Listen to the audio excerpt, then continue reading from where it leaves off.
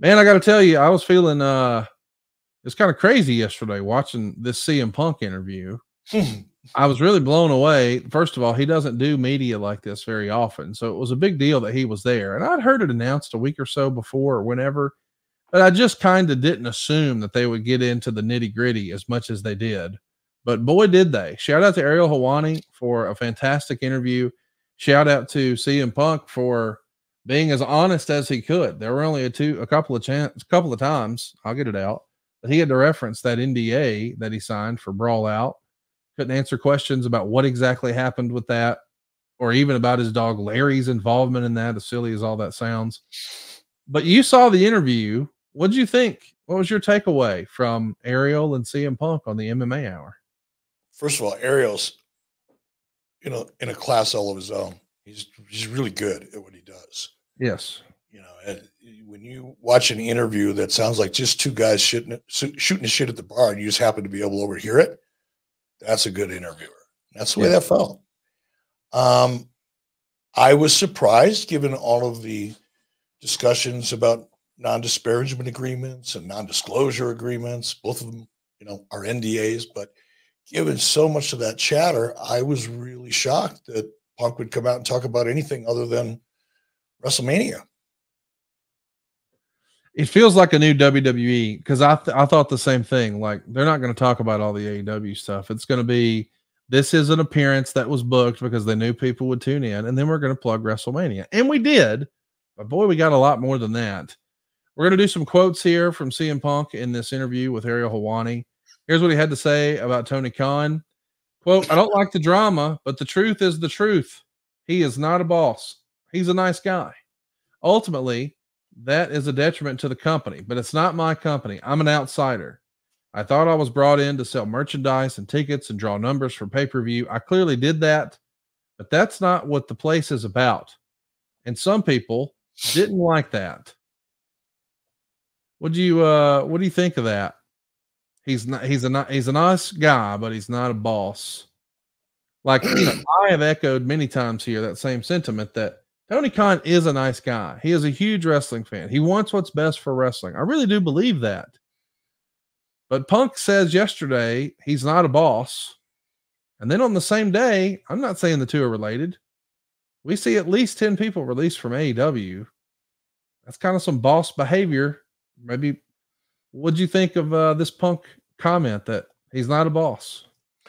Well, I think that's been clear. I mean, look, I'm going to get this out of the way. I'm only going to say it once, because when I heard about this interview and then I heard some of the feedback from it, and I got phone calls from mutual friends of mine, ours, going, dude, you got to fire back. You've got to use this, clip it up, and use it on Wise Choices, because it's custom built for you. And I was so excited. I had some dental work yesterday. I spent 3 hours in a dental chair. I had to have a implant put in. Not fun. Right in the middle, right in the front tooth, right? That one right there. It's a temporary. But I didn't know how I'd feel when I got done. I didn't know if I'd have a head full of Novocaine and beating pain pills. So I didn't want to book it, didn't want to commit. And I'm glad I didn't, because when I sat down last night and watched it, what am I going to say other than, yep. Yeah. Yep. Been talking about that for 3 years. Yep.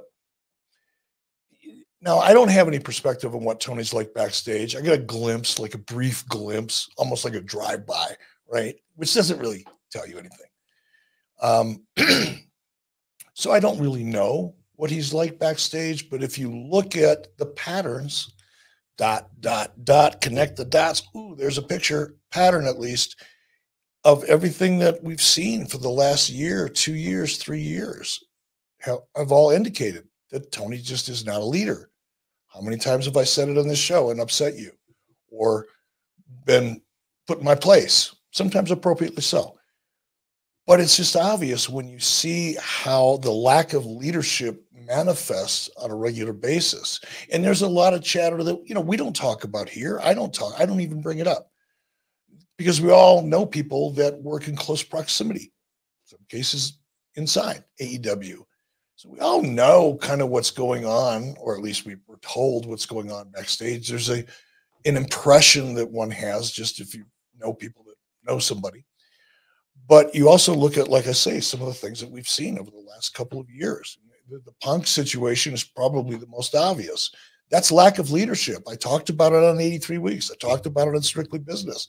And then I get crucified. He's just an old man. He's bitter because Tony Khan won't give him a job. Are you fucking kidding me? After the CM Punk interview, I'm way more convinced I'm 100% right, that I would never want to put myself through that kind of drama. So, yeah, I mean, it's interesting because Punk has a much more unique perspective than I do.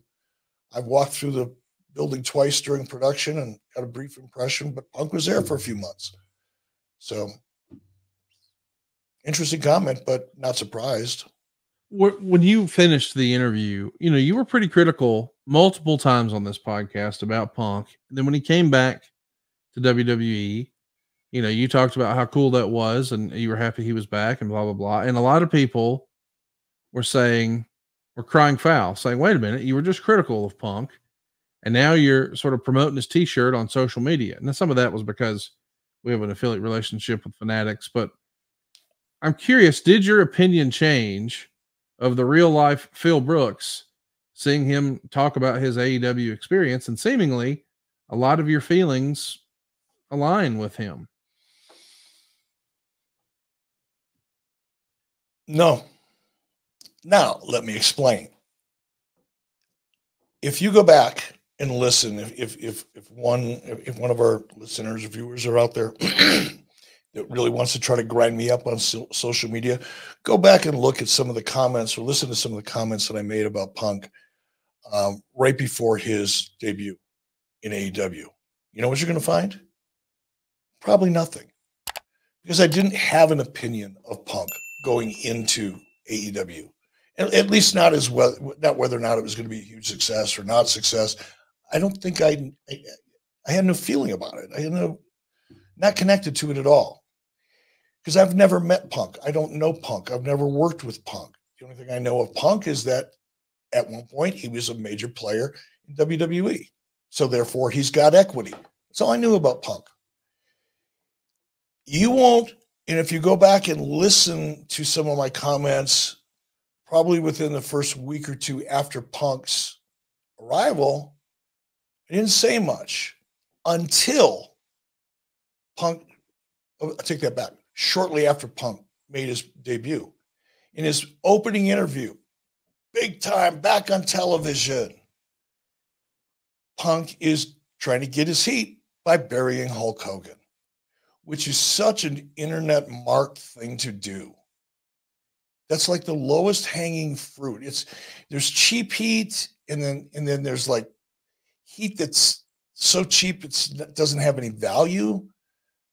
And when you go out and try to get yourself over by catering to the internet audience and burying a guy you don't know, you have no idea what kind of human being Terry Bollea is. You may think you do because of what you've read and horrible situations he's put himself in, but that's not necessarily an indication of who he is, and you don't know who he is.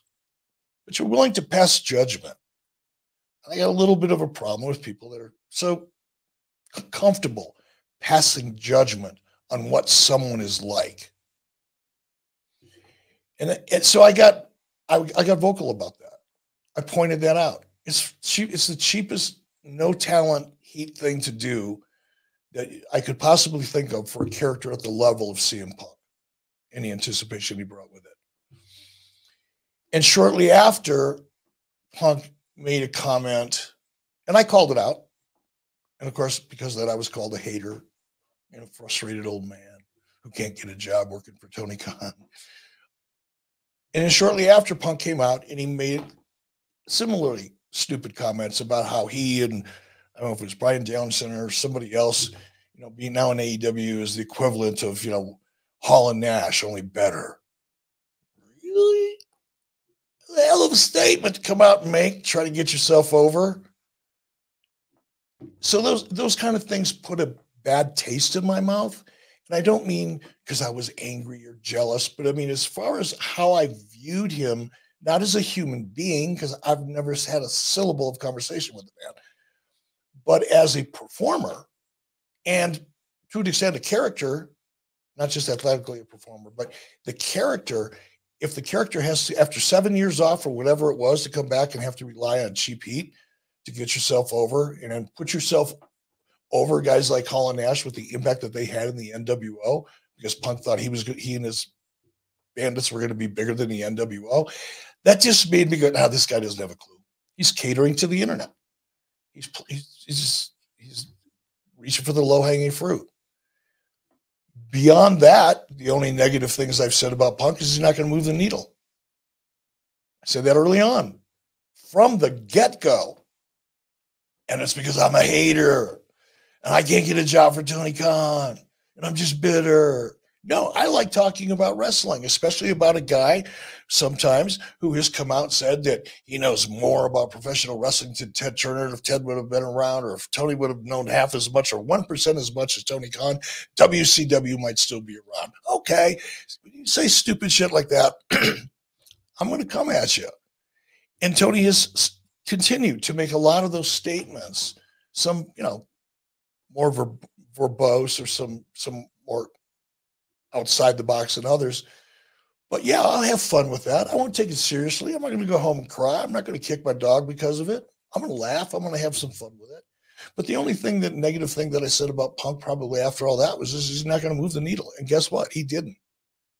Not Punk's fault, not Mercedes Moné's fault, not Okada's fault, not Ospreay's fault, not Edge's fault, or whatever he's called now. Not Christian Cage's fault. It's not the fault of the talent that nobody's getting over. It's that there's no creative. It's just a wrestling exhibition with an angle as an excuse. Let's talk about what he said about the Jack Perry circumstance. Quote, Tony's big idea was separate shows. We're going to separate everybody. I said that would never work. Just let me go. Who cares? It's best. These guys don't want me here. This isn't a real business. This isn't a business predicated on making money, drawing money, selling tickets. It's not what it was sold to me as. Let me go. The second day we had this show, I'm sitting in catering, and Tony Schiavone comes to get me. He says, Jack is cussing me out. He cussed out Mike Mansouri. He's cussed out the doctor right now. I was told people were being separated, so there's not problems. So you don't want me in this. You all need to handle this, because if you don't, I'm going to handle this, and you're not going to like how I'm going to handle this. I don't know anything about Jack being on vacation.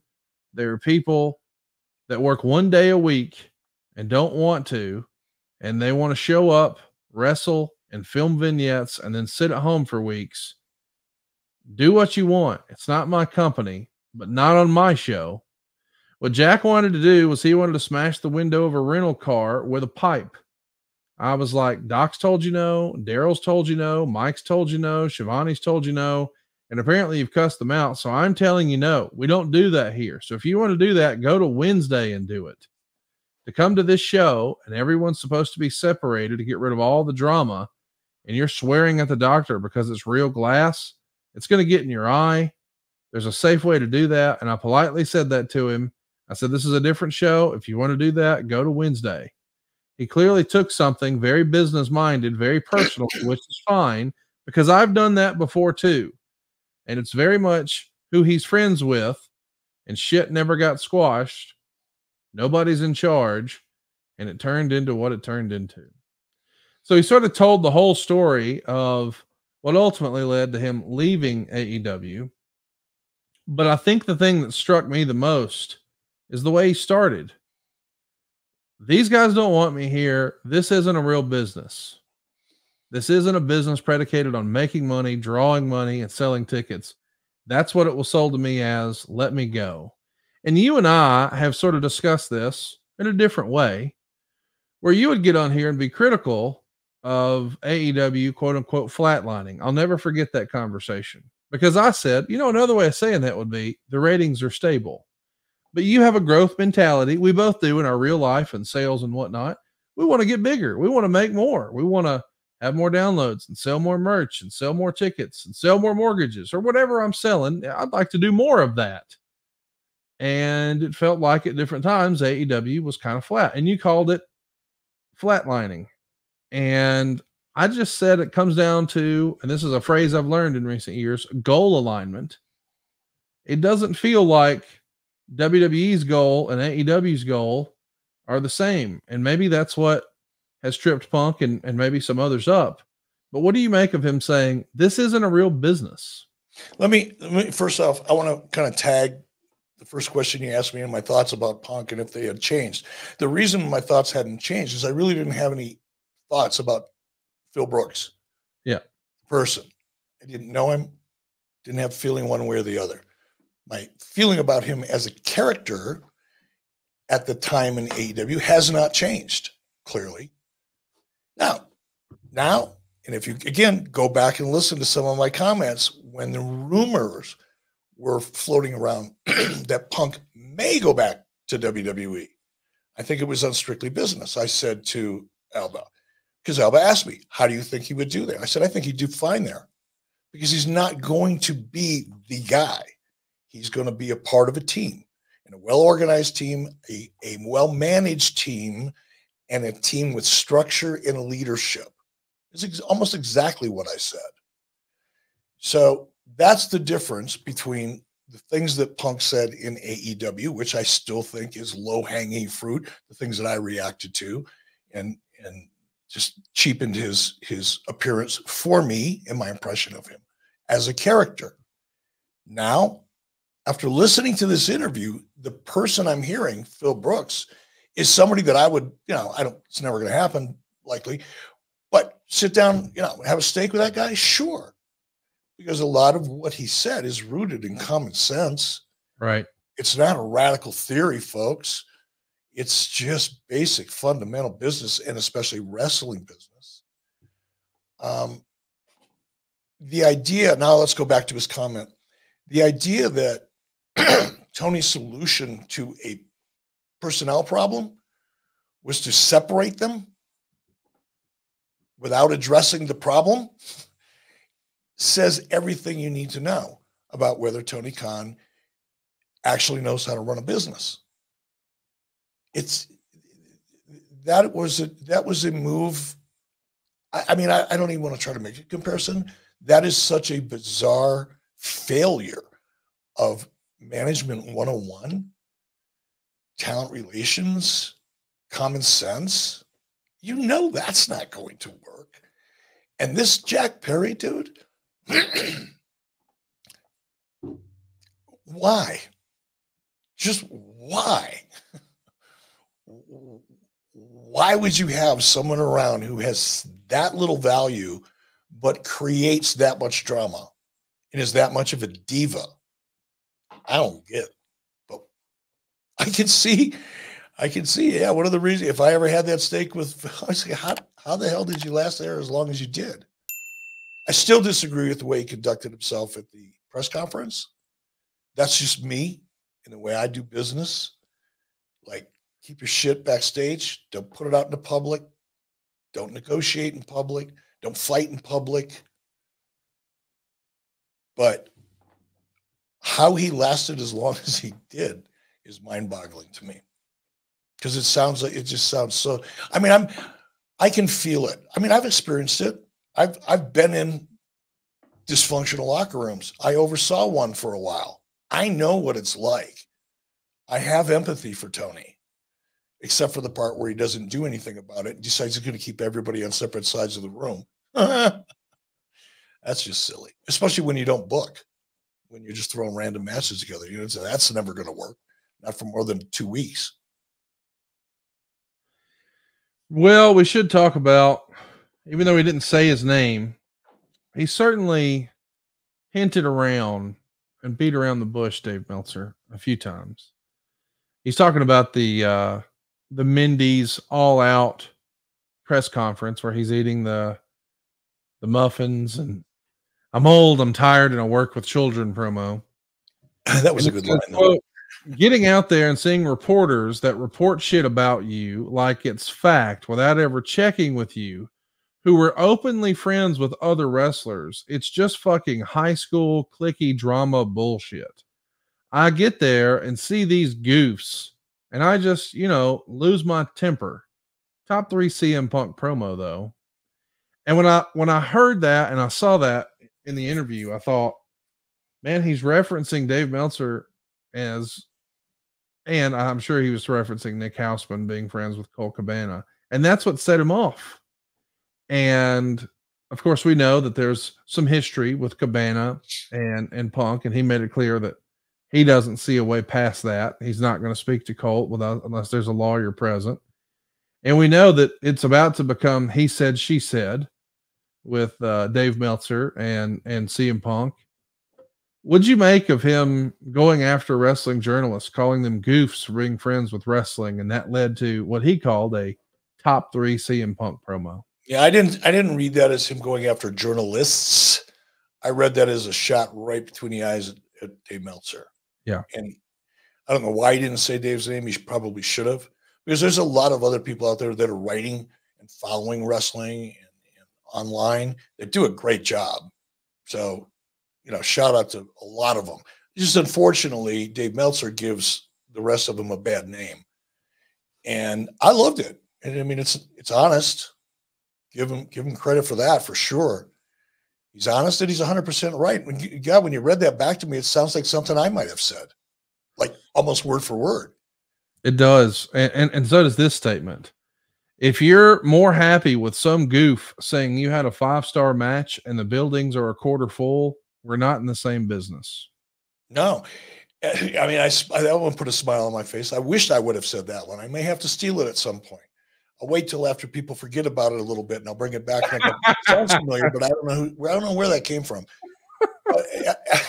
Absolutely agree with it. Here's a guy, Dave Meltzer, that I saw him be posted the other day. And again, I follow Dave just so I get a laugh like throughout the day. If something's going wrong and I want to laugh, I'll look for a Dave Meltzer post. And he posted something the other day and said, the problem with, AEW storylines is they throw so many of them at you, you can't focus on them. You fucking clown. He's not in the same business that the entertainment business is in general. Dave looks at wrestling from a unique perspective.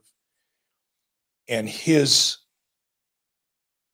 glass half full, glass full, glass empty, doesn't matter as long as the wrestling inside of the ring is good. And even that I question. I mean, some of his, 4 or 5-star matches that he's put over recently, I'm like, are you fucking kidding me? I mean, he's so irrelevant in so many ways, irrelevant in the sense that he's not connected to reality.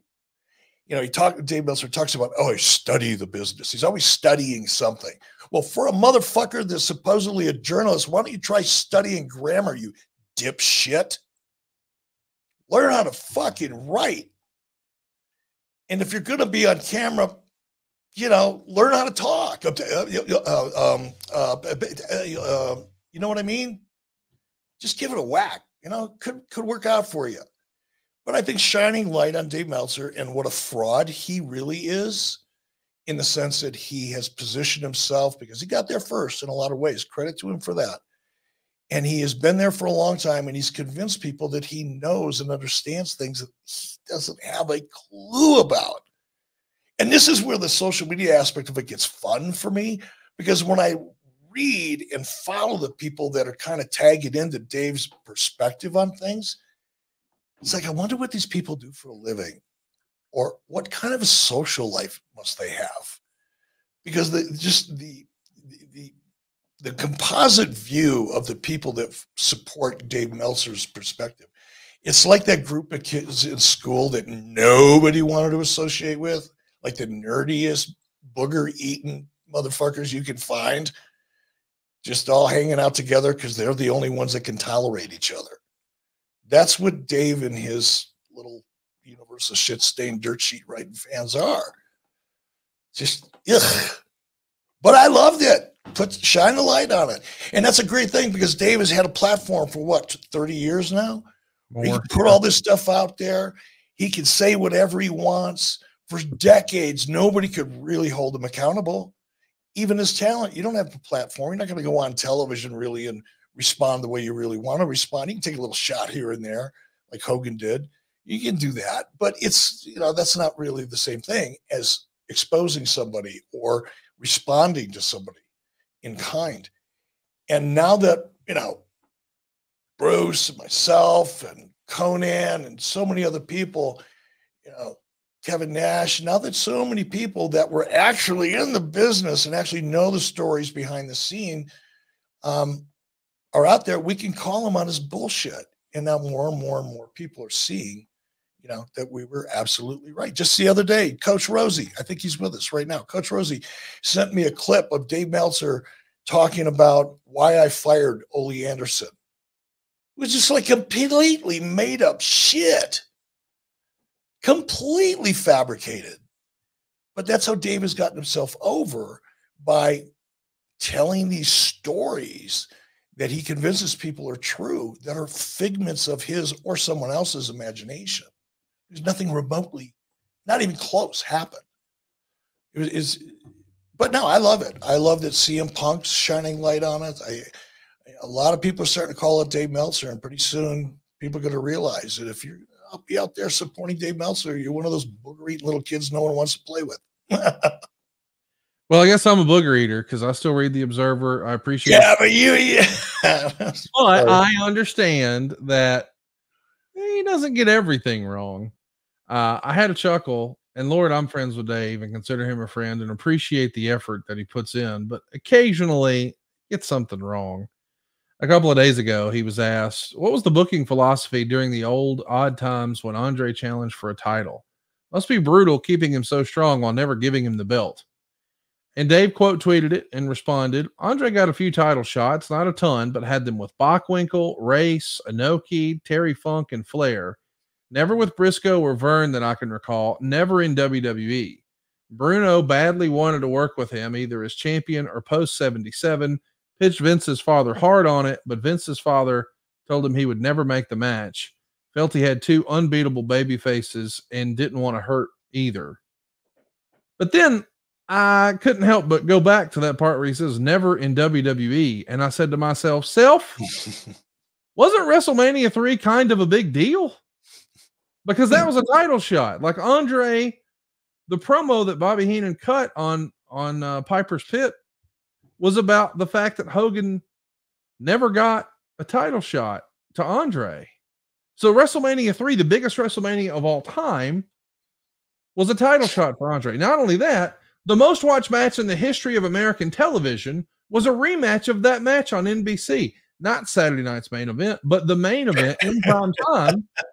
It's literally the most watched show match in the history of professional wrestling. And he says, well, no, he never got a title shot in WWE. Now, I know Hogan beat him the first time and the $1 Million Man cheated and Andre won the second one and we got the tournament for WrestleMania. But Andre got the title shot. So I'm saying all that to say, as big of a supporter as I am of Dave, every now and again, brother gets it wrong. That's okay. We've all been wrong before. It's not getting this kind of information right or wrong, because to give Dave his credit, when it comes to history, I don't think there's anybody in the business that seemingly has information at his mental fingertips when it comes to the history of not only wrestling in the United States, but around the world. I would absolutely give Dave credit, all in the world, all the credit in the world for that. And even with his unique abilities in that regard and the access he has to that information, whether it be packed away in his head or in that shitstorm of an office I've seen pictures of, doesn't matter. You're going to get things wrong once in a while. That's a mistake. But intentionally fabricating, lying by omission, that ain't cool. And I make mistakes every single day. Of course, we all do. You're going to continue making them, especially when you put out as much volume as Meltzer does. You're going to make mistakes. Mistakes aren't intentional. Lying is. Hurting people's careers by fabricating stories are. Posting fabricated stories as news is, I don't know. That's where I can't be friends with someone like that. or I can't respect them at all, because that's the intent behind that is selfish and hurtful, and that ain't cool.